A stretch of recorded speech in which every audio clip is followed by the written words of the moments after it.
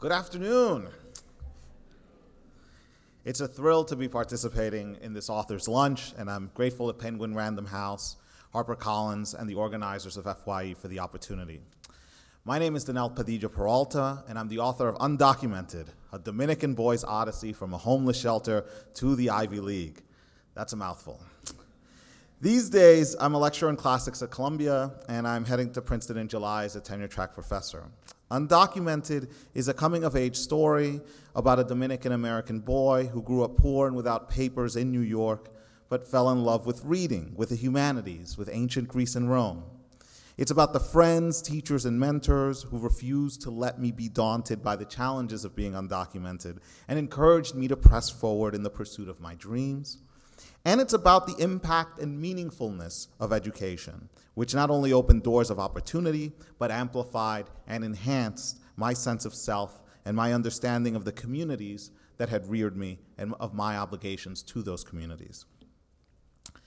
When I was 11, my mother's dad died in his hometown of Puerto Plata, Dominican Republic. My family was living in central Harlem at the time. We'd known my abuelo had cancer. We'd heard too from relatives who'd seen him that he wasn't doing particularly well. But the news of his death, relayed over the phone by one of my aunts, still came as a shock. The night the phone rang, my mom cried and cried, and she spoke with her mother and each of her 5 sisters. I didn't know what to do except hover over her with my very serious little man expression. I had only the vaguest memories of my abuelo Memo, whom I'd last seen when I was 4. But when my mom took a break from talking on the phone and dried her eyes, I plucked up the courage to ask her why we weren't heading back to Puerto Plata for the funeral.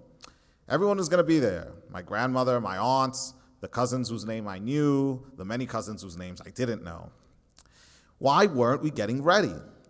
I mean, I knew we were broke. We lived in a rundown apartment building where the tap water ran brown and the lights would go off every few months.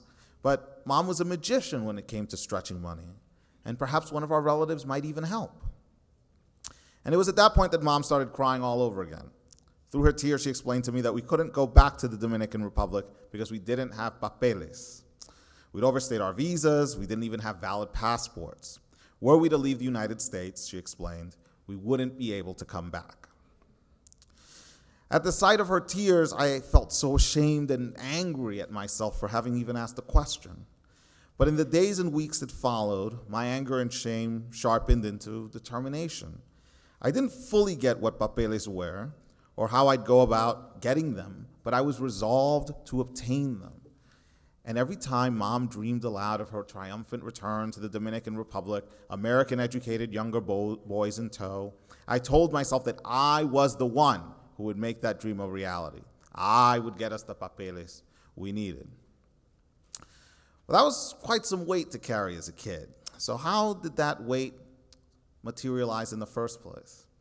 When I traveled with my parents from Santo Domingo to New York City in 1989, I had been told we were making the trip because my mom, who was pregnant with my younger brother, was sick and needed medical care for gestational diabetes.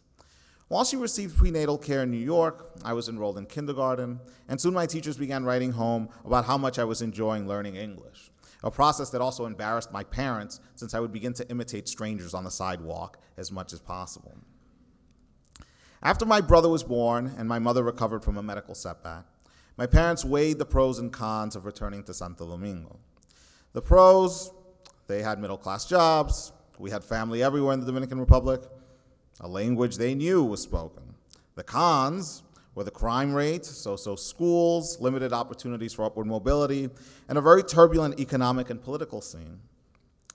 After nights and mornings spent arguing, my parents decided to make a go of it in New York City. There was only one problem, which is that we'd come to the United States on temporary tourist visas, and these had expired. But not ones to be easily deterred, my parents reached out to friends and were told that there was a man who could sort out their paperwork. They gave him their savings, he disappeared with their savings, and we never heard back from the Immigration Service. My parents had been hustled, and this was their welcome to America. So without papeles, my mom and dad had a very difficult time landing steady jobs. While nursing my little brother, Mom wrote pieces for a Dominican American newspaper, while my dad drove cabs, worked a fruit stand during the summers, took a factory job during the winters. But even added up, these odd jobs didn't leave us with enough money to cover the rent regularly. We moved around constantly, from an apartment we briefly split with my aunt and uncle in Queens, to our own apartment in Manhattan, to another in the Bronx, to a house attic in Queens, to 2 different apartments in Queens. But after 4 years of moving around and moving me from school to school, my dad announced that he'd had enough, and he begged my mom to return to the Dominican Republic. Mom refused. She told him over and over again that there was no way she was going to pull me out of school in New York and deny me or my brother the opportunity for an American education. And so, one day, my dad packed up his belongings and bounced. Mom didn't flinch. She vowed to persevere. We went on public assistance, and we tried to make ends meet on the food stamps and cash that were paid out to my little brother. But 6 months after Dad left us, we were evicted from our Queens apartment. A friend of a friend opened his basement to us, and we lived there until the pipes burst and the basement was flooded, at which point we entered the New York City shelter system. At the first shelter, Mom worried constantly about the conditions of the communal men's bathroom and argued with shelter staff to be allowed inside the bathroom while my brother and I showered and brushed our teeth. But shelter staff refused to grant her permission to step into the bathroom with us, so she ordered me to scream as loudly as I could if anyone came near me or my little brother, and ordered us to keep our sneakers on so that our feet wouldn't touch the pools of urine or streaks of feces on the bathroom floor.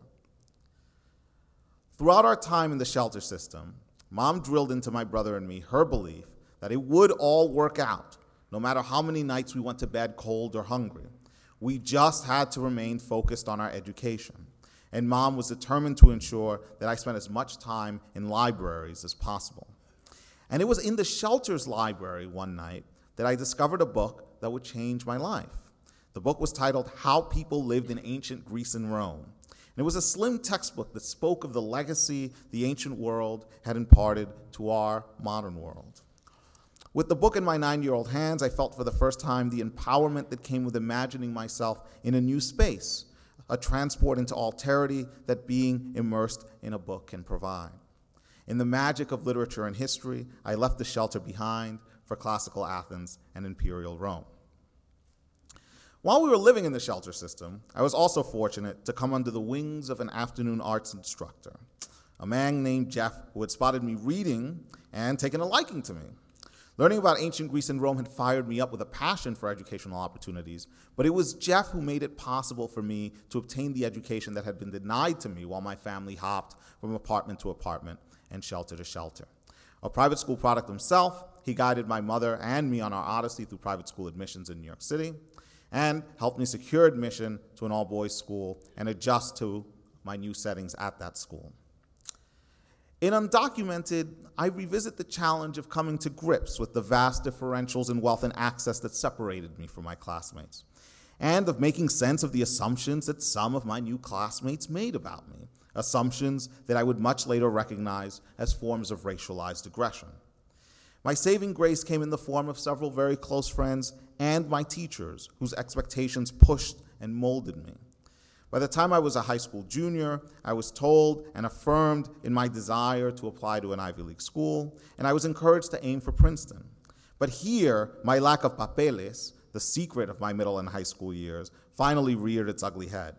If I didn't have papeles, I wondered, would colleges even admit me? And how could I pay if I didn't qualify for any kind of financial aid? We didn't have a dime to spare. Mom was cleaning apartments to supplement our public assistance benefits, but we were still chronically broke. So what was I going to do? Well, you'll have to read the memoir to find out. Ha-ha! Not going to spoil that. At no point in my journey, from high school to Princeton to Oxford and finally to Stanford for a PhD, was success in the desire to pursue my education and adjust my immigration status guaranteed.